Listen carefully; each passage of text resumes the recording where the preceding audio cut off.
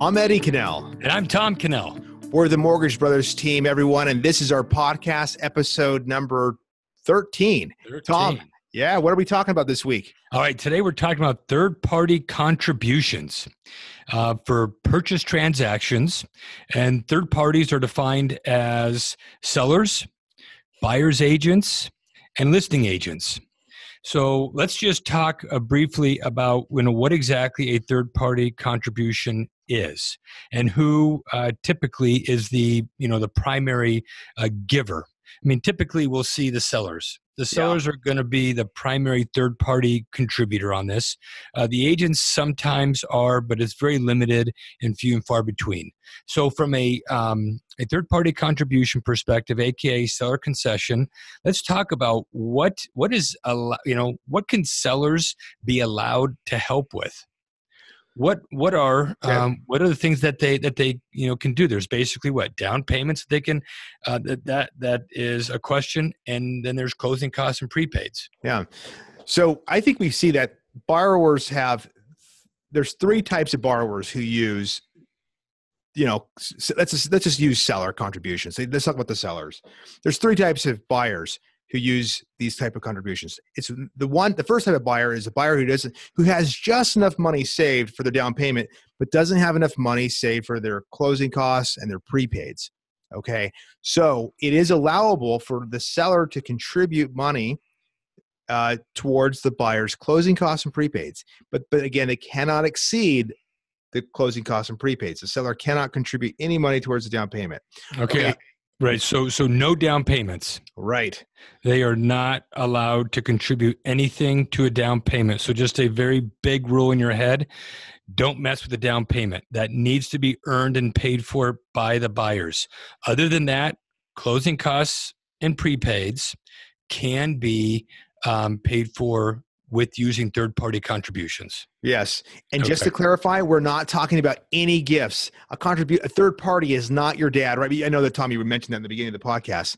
It's not your dad or your mom. It's somebody in the transaction, like you said, like the seller, buyer agent, listing agent. So the down payment can come from a gift from your relative, but again, not a contribution. Okay. So you mentioned three scenarios. The first scenario you mentioned was from the person that was having difficulty having enough money to cover closing costs and prepaids. Yeah. They can handle the down payment, but they can't really handle the closing costs and prepaids. So that's when a seller concession typically comes in handy. What are the other two scenarios? Okay. So the first one, right, that was necessary. The second one is just a borrower has enough money for the closing costs and prepaids, but they just want to have the seller pay for them or pay a portion of them, and just to kind of help finance the costs. You mean if I don't have $3,000 or $4,000 out of my own pocket for closing costs and prepaids, I can take my wife on a vacation? That's right. That's good as gold. It's good as cash, right? Cash. If you ask the seller to pay for $3,000 of her closing costs, you're not bringing in that $3,000 at the closing. So so the second type of buyer is someone who just wants to ask for that seller concession just because they want. Because they can, yeah. They can, Because they can. Yeah. Okay, and what's the third one? The third one is in the middle or in the very beginning of the process of purchasing a home. The buyers are going to do an inspection. So anyone who's bought a home before has done these inspections, and there's probably a list of things that the inspector is going to find.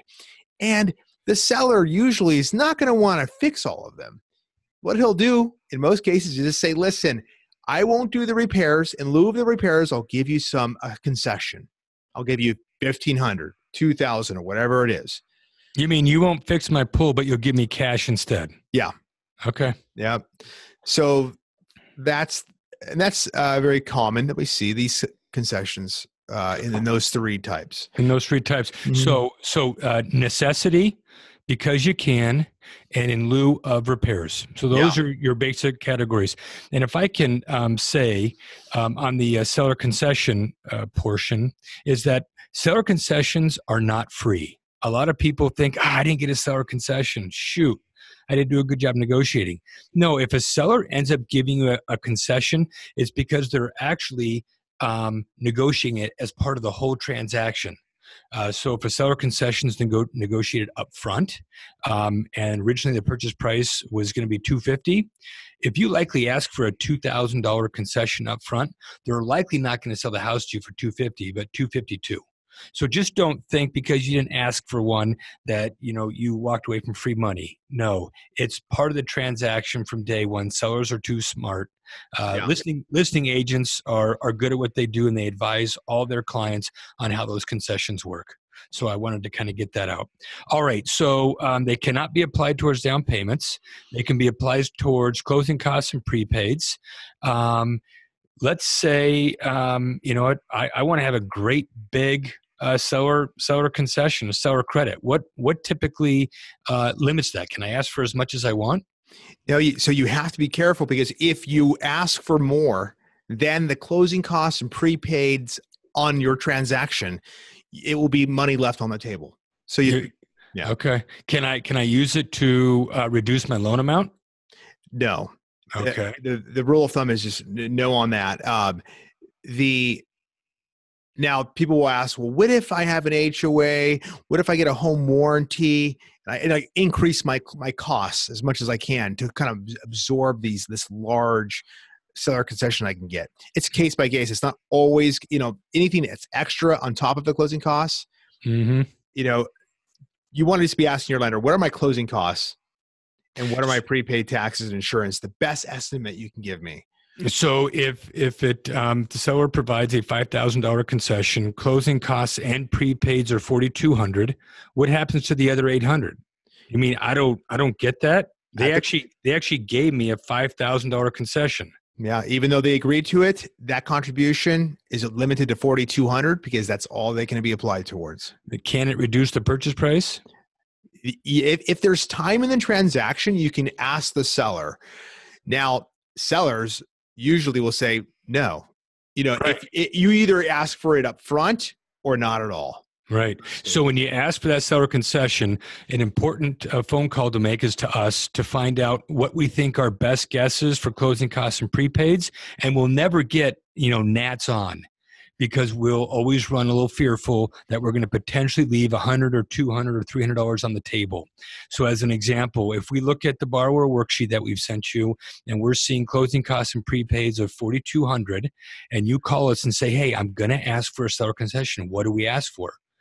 We might say $4,000. We might say $3,900. We won't say $4,200 and run the risk of potentially leaving money on the table, because there are a couple items that end up coming into play that potentially move what closing costs are. What are they? The title company is going to do an aggregate adjustment at the end, and they're going to calculate how much the proration for taxes are that the seller is responsible for, and the insurance will be, there'll be adjustments there. And these adjustments are done at the very end. So all of a sudden, if we give them a number too high, the aggregate adjustment could be a couple hundred, could be $400. And next thing you know, you give it back to the seller. Right. Okay. All right. So that's important to know. Now let's get into, I think there's nothing else big we need to talk about, but we can run into talk about the limits. Yeah, that's right. So what do we have? 3 different buckets. We have VA, FHA, and conventional. That's right. So why don't you tell our listeners, why don't we cover FHA and VA, and then you can talk about conventional. Yeah.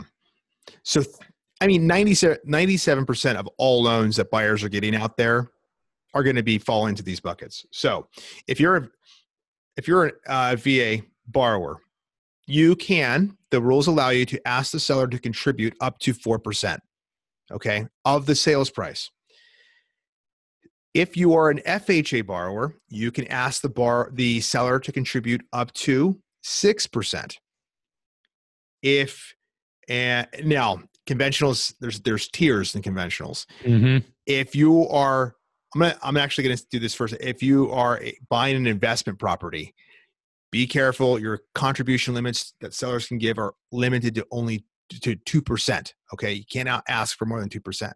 And that's a big deal. We'll get savvy investors that call us and end up getting into a situation where there's seller credits, and that 2% you can end up bumping into, especially when you start throwing in discount points and wanting to pay for that too. Yeah. So so let's if a borrower is going to buy the house and make it their primary residence or second home, and they're putting less than 10% down, the contribution limit is 3%. If they're putting 10% or more down, then the limit is 6%. So if anyone had a hard time following that, hopefully that we made it clear enough. That's right. Hit rewind. Yeah. Okay. And that is, all those percentages are based on loan amounts or purchase price? Purchase price. Mm-hmm. Okay. Well, that's good to know. And hopefully everyone felt this was helpful. Ed, anything that we didn't cover? There probably was a couple of things in there that we didn't, but gosh, just email us or call us anytime, and we'll get back to you with that, with whatever you need. Okay, awesome. Time to go home. Let's call it a day. All right. See you, everyone. All right. See you, folks. Hey, guys. Thanks for listening to the Mortgage Brothers Show. Please let us know if you have any questions you'd like us to answer on this podcast. You can email your questions to Tom at azmortgagebrothers.com or yours truly at Eddie at azmortgagebrothers.com. And be sure to ask us for a free quote on your next mortgage. Tom and I will personally work with you and help you through the whole process. Signature Home Loans, LLC does not provide tax, legal, or accounting advice. This material has been prepared for informational purposes only. You should consult your own tax, legal, and accounting advisor before engaging in any transaction. Signature Home Loans, NMLS 1007154, NMLS number 210917 and 1618695, Equal Housing Lender.